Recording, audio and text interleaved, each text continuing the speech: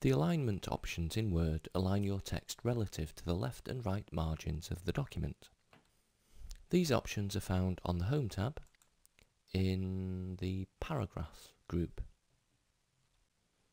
The best way to explain them is to illustrate with an example.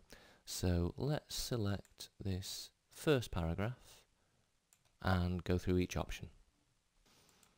The first option, which is Align Text Left, aligns the text to the left margin, and that's the default option that we've got on this first paragraph now. The second option, Center, simply centers the text within the two margins, like so. There are some visual clues on each of the buttons which show how the text will look when you click on the button. So you can probably guess, looking at the Align Text Right button, that's how the text is going to look, and if we do that you can see that the text is aligned to the right margin. Justify aligns your text to both left and right margins and makes the text look very neat. We'll change the text back to left align. So far we've been looking at aligning text from left to right, horizontally, but you can also align your text vertically from top to bottom. Let's insert a page break just after the first paragraph by pressing Ctrl and Enter on the keyboard.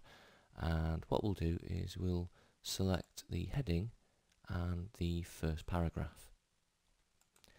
Let's go to the Page Layout tab, and in the Page Setup group we'll click on the Dialog Launcher here.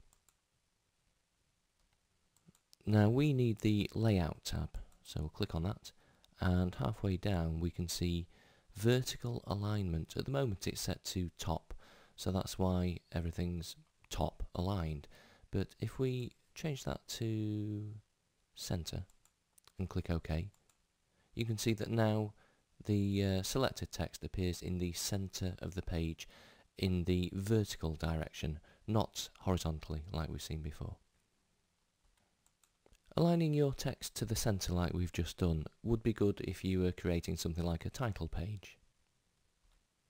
If you were going to do that, then you would probably want to go to the Home tab and center the text horizontally as well. Let's go back to the Page Layout tab and open up the Page Setup window again.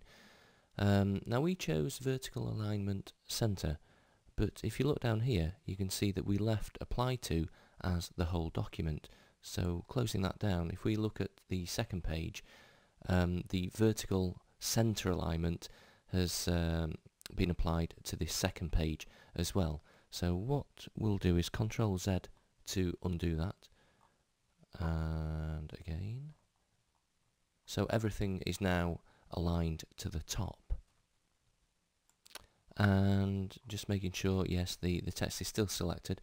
This time, when we go into the Page Setup window, we're going to change the alignment to center and change the Apply To be just the selected text.